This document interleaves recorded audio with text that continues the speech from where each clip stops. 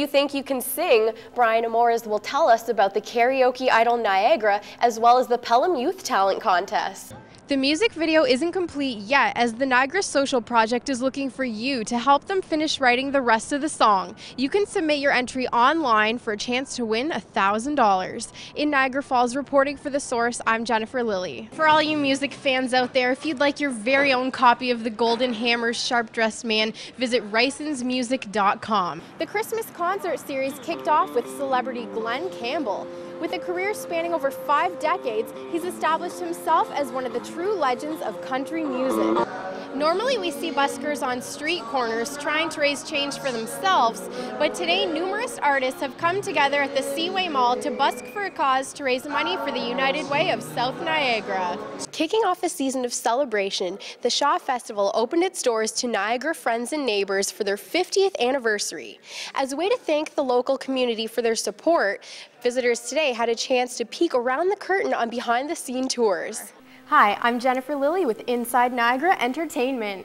If you're looking for some excitement this March break, the Butterfly Conservatory in Niagara Falls is hosting Science-sational Week. There's an interactive and educational exhibit featuring snakes, reptiles, turtles, and amphibians. Thanks to the hard work of EdFM, the News Z101, and all of the wonderful volunteers here today, many families throughout Niagara Falls will now have a Merry Christmas. Reporting for The Source, I'm Jennifer Lillie.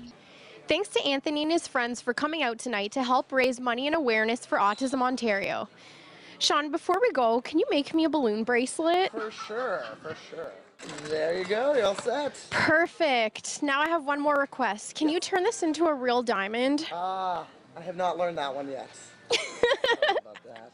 It's an annual tradition as a symbol of hope for the planet. Last year, 50 million people from 128 countries participated. Earth Hour is from 8:30 to 9:30 Saturday night. The Niagara region is known for its many exciting events, and this summer we can look forward to Flavors of Niagara and Canal Days in Port Colborne.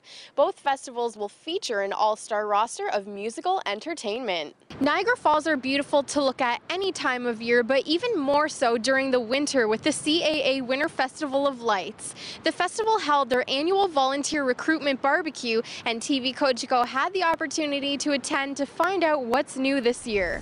Santa, so thanks for taking some time out of your busy schedule to come to Niagara-on-the-Lake. Now my question for you is, what is the big present that you have on your wish list? My wish list includes happiness for everyone.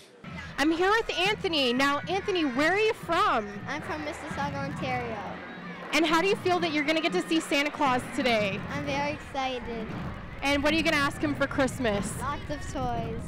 Now, Anthony, you have a really cool thing that we can do with your hat. Now, can I show everybody? Sure. Isn't that great? Back to you, Shay and Andy. You know, Chris, that sounds like a great idea, especially if you have a sweet tooth like me. At White Meadows Farms, they have a Sugar Bush adventure, skating rink, and pancake weekends. Wine, food, and music. It's all about passion here at the 3rd annual Passion Niagara in Niagara-on-the-Lake. I had the chance to speak with organizer Cliff Brown, who told me all about today's event. Although the service is over today, the animals up for adoption are still here at the shelter every day, like this little girl. You can come check them out in person or visit their website at nfhs.ca, or you can watch TV Cogeco's segment on Home to Stay, which features some of the animals up for adoption here at the shelter. Scooby-Doo, Buzz Lightyear, Dora the Explorer, and many more cartoon characters will be at Dave & Buster's to meet and greet their young fans, like you. Currently, there are over 300 AEDs throughout the Niagara region. Thanks to the hard work of our EMS, they hope to raise enough funds to purchase at least 5 more. Reporting for The Source, I'm Jennifer Lillie.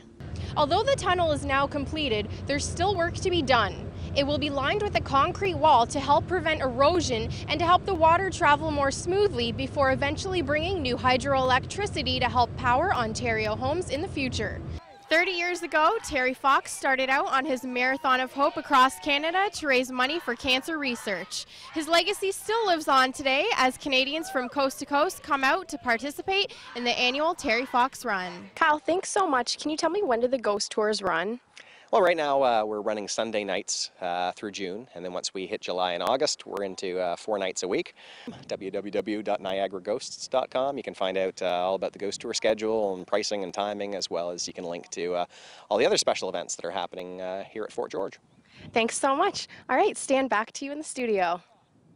Well, that's all the time we have for this week's edition of Inside Niagara, with only 4 episodes left. Be sure to tune in next week when Taylor Pope and Christina Lucarelli will be your hosts and Laren Gilmore will have the news.